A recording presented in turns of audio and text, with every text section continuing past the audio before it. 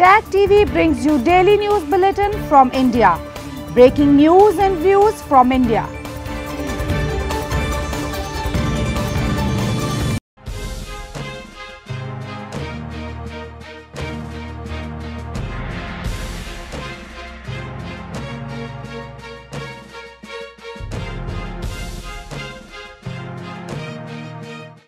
Good evening. Welcome to South Asia Newsline. I'm Uzma Jafri. Here are the top stories we are tracking for you on Friday, the 29th of April. Heat wave and power cuts spell nightmare for Indians.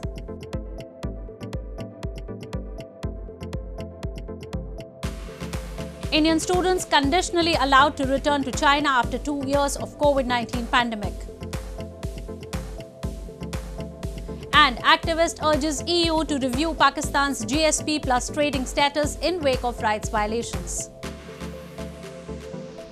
And now for all the details. An extreme heat has swept across parts of India with temperatures soaring past 40 degrees Celsius for past several days, making life difficult for people while the peak summer heat is still to come. On top of this, the country is also facing its worst electricity shortage in more than 6 years that has forced many states to resort to power cuts. As India faces the wrath of rising temperatures, residents in Indian capital New Delhi on Friday tried to beat the heat by taking protective measures and keeping themselves hydrated. An extreme heat wave has swept across large parts of India this week and follows the hottest March on record in 122 years. Temperatures have soared past 40 degrees Celsius for several days in New Delhi and are forecast to linger around 44 degrees Celsius until Sunday, with peak summer heat still to come. बहुत दिक्कत का सामना करना पड़ता है। सवारियां गर्मी की वजह से गाड़ी में नहीं बैठ पा रही है। बहुत ज़्यादा दिक्कत हो रही है। Meanwhile, India is also facing its worst electricity shortage in more than 6 years. That has forced many states to resort to prolonged power cuts amid the scorching heat. The situation has created a sense of frustration among people. सुबह में 2 घंटे और शाम में किसी तरह 2 घंटे चलाते हैं, बस दिन भर उसका बढ़ा के ही रखते हैं। बाहर भी नहीं निकल सकते हैं, बाहर में भी धूप है, गर्मी है। The unprecedented heat puts millions of blue-collar workers at great risk in cities that tend to be warmer than rural areas due to the heat-trapping effect of buildings and other factors. Sunstrokes have claimed thousands of Indian lives over the years. Indian students who are stranded in India following a strict visa ban in China owing to the repeated waves of coronavirus can now return back to rejoin their studies on a need-assessed basis, the Chinese Foreign Ministry has informed. The Embassy of India in China on Friday asked Indian students to provide their information by May 8. There are around 22,000 students currently in India who are enrolled in Chinese universities, mostly studying medicine. They had to head back home when the COVID-19 pandemic broke out in China's Wuhan. This comes as India's Foreign Minister S. Jaishankar had raised this issue during his meeting with his Chinese counterpart Wang Yi in New Delhi on March 25. India's Foreign Minister S. Jaishankar visited Bangladesh and Bhutan this week, aimed at enhancing bilateral cooperation and exchanging views on key issues. On Thursday, Jaishankar called on Prime Minister Sheikh Hasina and held talks with his Bangladeshi counterpart. His visit was aimed at preparing the grounds for Hasina's visit to India. Jaishankar arrived in Bhutan on Friday, where he held meetings with the top leadership of the Himalayan kingdom. India's Foreign Minister S. Jaishankar on Thursday called on Bangladesh Prime Minister Sheikh Hasina, who underlined the importance of connectivity between the two neighbours and said that India's landlocked northeastern states can access the country's main seaport, Chittagong port, for the purpose. Jaishankar, who began a 3-day visit to Bangladesh and Bhutan on Thursday, also conveyed Prime Minister Narendra Modi's invitation to PM Hasina to visit India later this year. During the interaction, both the leaders also exchanged views on bilateral, regional and international issues of mutual interest. The foreign minister also met his Bangladeshi counterpart A.K. Abdul Momen and extended him an invitation to attend the next meeting of the Joint Consultative Commission to be held in India prior to the visit of PM Hasina. During a joint press interaction with his Bangladeshi counterpart, Jaishankar also announced the resuming of cross-border bus and railway services between the two countries shortly after Eid festival. After a brief Dhaka visit, Jaishankar arrived in Bhutan on Friday for enhancing bilateral cooperation between the two countries. He was received at the airport by his Bhutanese counterpart Tandi Dorji. The foreign minister later called on Bhutan's Prime Minister Lothe Tshering. The Bhutanese PM in a Twitter post said, "I am confident that this visit will foster and reaffirm the exemplary relations Bhutan and India share." The visit is in keeping with the long-established tradition of regular exchange of high-level visits between Bhutan and India, the Bhutan Foreign Ministry said in a statement on Wednesday. Pakistan Prime Minister Shehbaz Sharif is on a 3-day visit to Saudi Arabia, his first foreign trip since assuming office at the invitation of Saudi Crown Prince. The visit comes at a time when Pakistan faces enormous economic challenges and Sharif is likely to seek financial assistance package from Saudi Arabia.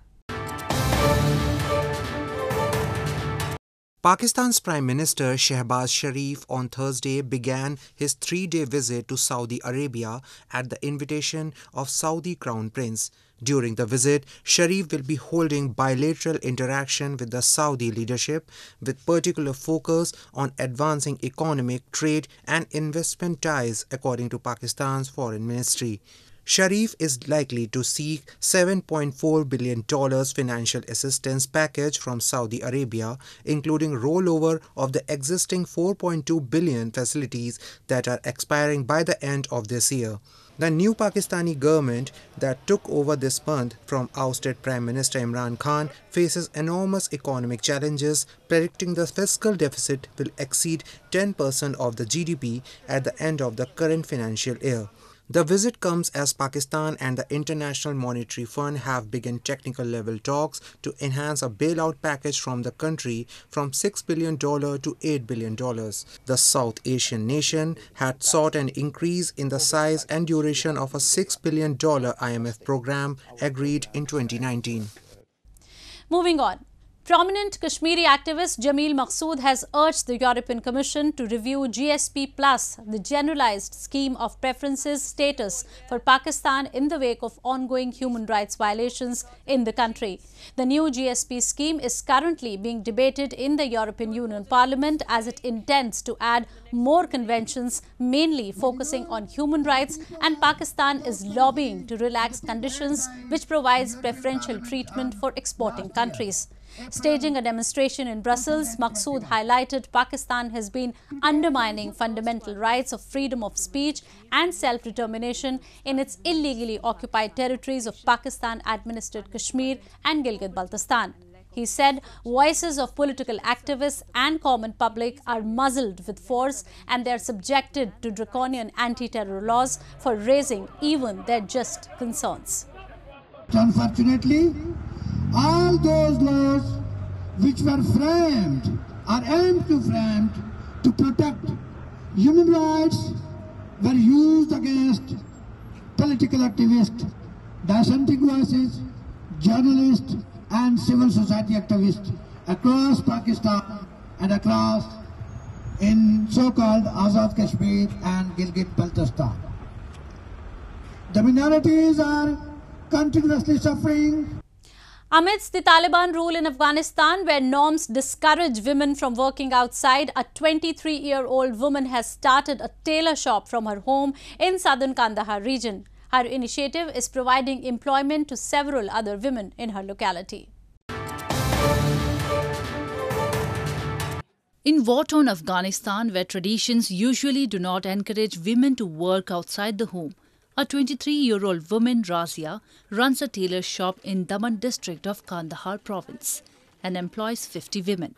Razia said that her staff is pleased with the cash they receive from selling the items in the city. Women and girls working in the shop are engaged in embroidery, sewing traditional clothes and making burqa, a veil that covers a woman from head to toe. شرکت می د دې لپاره خاص جوړ کړی دی چې زوم دلته ترجیح اندازه ډیر زیاتې ښځې کار وکړي پرمختګ ورکم. In an effort to develop her products, Razia said she had visited capital Kabul twice to put her clothes on display at handicrafts exhibition to find more customers. Although women are active in the field of health, education and also business, schoolgirls from grades 7 to 12 have been denied to attend the classes.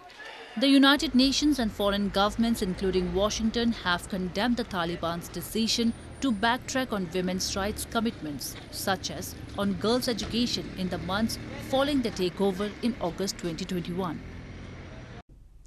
Trade unions in Sri Lanka on Thursday went on a mass strike, backing ongoing citizens' protests calling for the government to quit as the country battles the worst economic crisis in decades.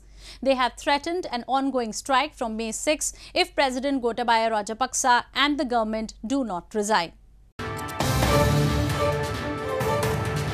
Hundreds of government and private sector trade unions on Thursday, representing almost all sectors from transportation to banking, held a protest in Sri Lankan capital Colombo, demanding the government's resignation over the worst financial crisis in decades.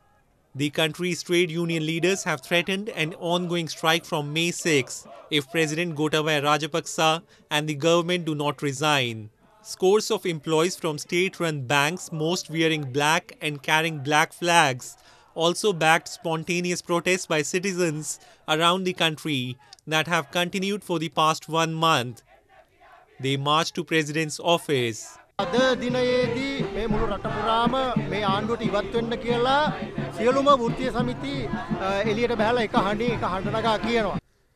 Many schools in Colombo were shut and several train stations deserted on Thursday as teachers and train drivers joined mass walkouts. The pandemic, rising oil prices, populist tax cuts and rapidly dwindling foreign currency reserves have left Sri Lanka without enough dollars to pay for vital imports of fuel, food and medicine and have led to soaring inflation. Meanwhile, President Gotabaya Rajapaksa and his elder brother, Prime Minister Mahinda Rajapaksa, have reiterated they won't quit but will rather resolve the crisis. For more than 2 years, foreigners have been missing from Nepal's tourism scene, kept away by the pandemic, but they are starting to come back as many countries, including Nepal, seek to live with the virus. Nepal, home to 8 of the world's 14 highest mountains, including Everest, suspended climbing and trekking activities in early 2020 at the start of the peak summer season because of pandemic. Millions of Nepalese faced economic hardships after a fall in tourism earnings and remittances of its workers.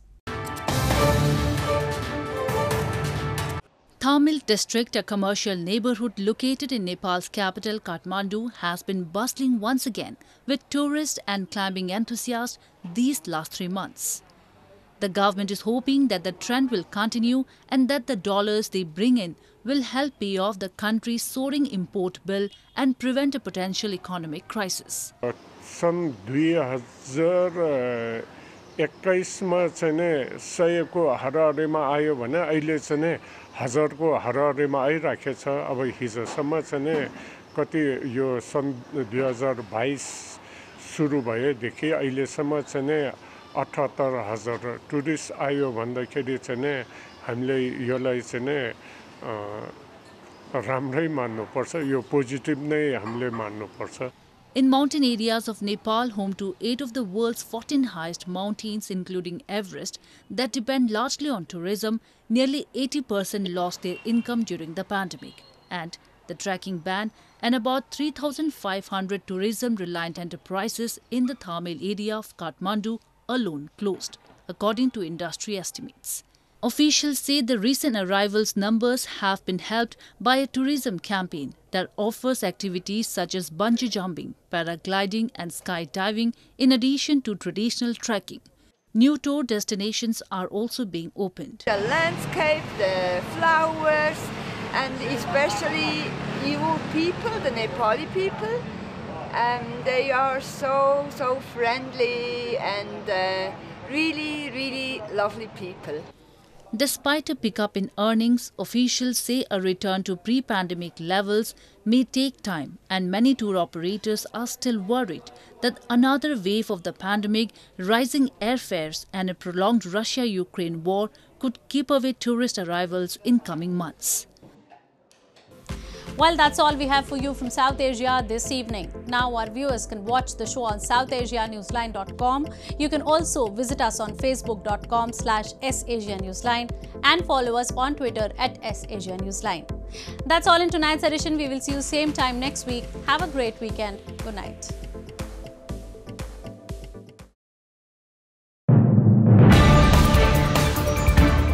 Tag TV brings you daily news bulletin from India.